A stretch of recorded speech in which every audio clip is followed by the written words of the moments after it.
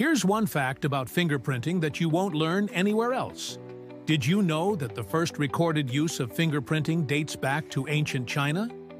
In 660 BC, the Emperor of China created a system for identifying criminals by taking their fingerprints. He kept these fingerprints on file in case the criminals had to be identified at a later date.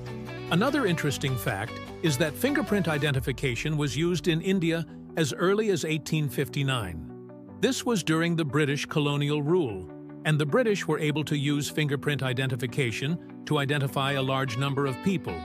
It wasn't until 1901 that the United States began using fingerprint identification.